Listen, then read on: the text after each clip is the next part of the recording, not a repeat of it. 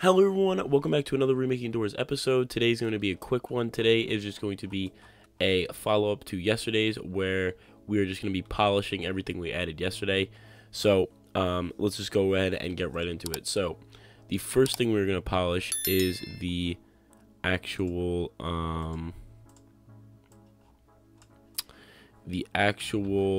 when the seek emerges. Let's actually make that face appear. So we're going to go inside of the trigger part from yesterday. Again, this will be updated inside of the kit, which will be linked in the description if you haven't picked that up yet. The first thing we will do, we'll get rid of this. Then what we will do is we will go ahead, backspace that. We will say local face equals seek dot head dot face dot transparency equals 0. Let's go ahead and throw that back inside of replicate storage, and let's see if the face now shows up. I hope it does. All right, let me drag my character.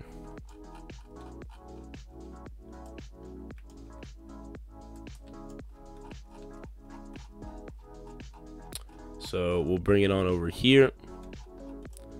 We will throw it inside of here, and hopefully the face now shows up.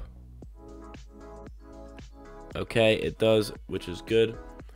But as you can see, when the part gets triggered, like when we touch the part, you could see the seek AI gets spawned in, and then it goes into the floor. We don't want it to do that. We want it to only be visible when it's emerging from the floor. So that's what we're going to do right now. So we will go back inside of that triggered script, which is right here. And we will go ahead and write the following. So if trigger blah blah blah. Okay, here when we're changing the transparencies, we're gonna select all of this, and we're gonna go ahead and Control X to cut it.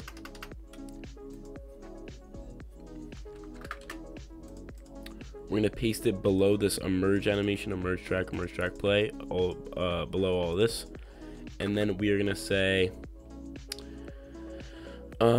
first off, we're gonna change this to that. We're gonna change, and then we're gonna put a weight. So we're changing that weight 1.5 to 1.4, and then in here right before the we change the transparencies, we're gonna put a weight 0.1 before it. So let's go ahead and see what that looks like. Hopefully, I think that should fix it though, or definitely make it look better. So again, let's drag our character all the way over here. Let's go ahead and run over and see if this looks any better. As you can see, now it's not like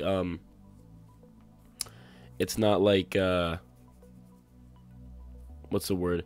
You don't see it like appear and then go into the floor. It just comes right out of the floor. So that looks a lot better. If you guys want to mess around with those weights, you can. The next thing we're going to do is let's go ahead and set up first person. So we're not going to want it to be third person when we are in the chase. We're going to want it to be, I don't know. Let's make it like, we'll lock it in first person, and we'll change the field of view. So to do this, we'll say, we will say current camera dot, let me see here.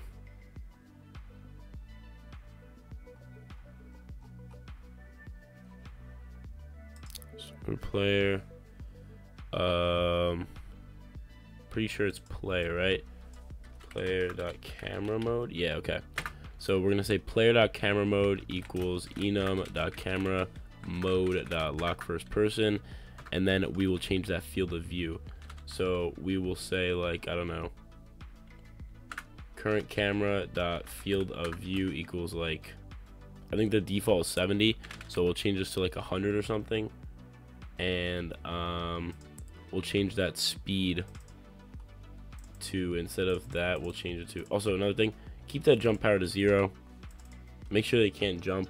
We'll change this walk speed to like 23, because in the game they speed up in that chase. So let's go ahead and see what that looks like now. So we'll drag this over to here, over to the hallway. And why is that out? What the?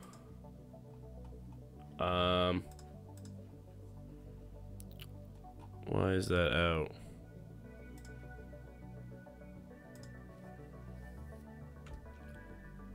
Maybe that was a bug. That should not. Let's just try it again. Maybe I accidentally touched like the triggered part or something with my character. Probably did. That's actually probably what happened. So we will put this right here. We'll walk to the end of the hallway, and then we will go ahead and go into here. Seek will emerge, and then we are in this new running mode where the camera's further away and we are sped up. So now obviously oops, looks like rush coming. Obviously this is not final because we still have to we still have to actually make it so that he chases us, and we don't want normal rooms getting generated. We want the actual rooms where you have to duck and dive under like fallen furniture and stuff like that to appear. So this is not final at all.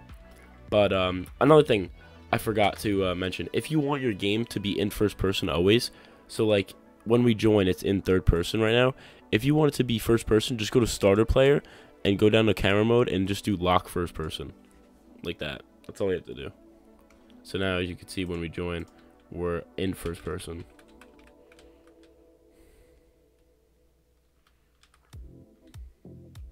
Just like that. So that's how you make it so that if you want it to be in first person, you can make it like that.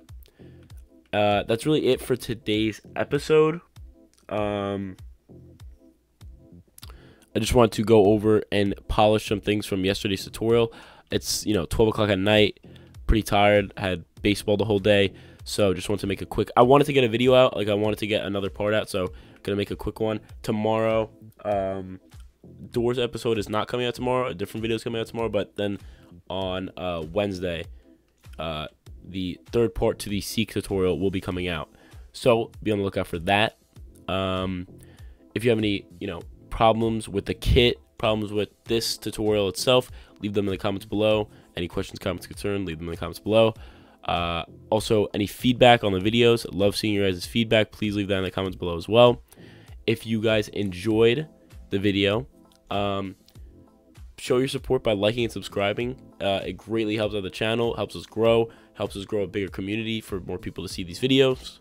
If you have any friends that are trying to get into Roblox development, game development, all that stuff, direct them to this channel. I upload almost literally every single day, so a bunch of content being produced for them, and that's really it. And yeah, as always, I will see you guys in the next one.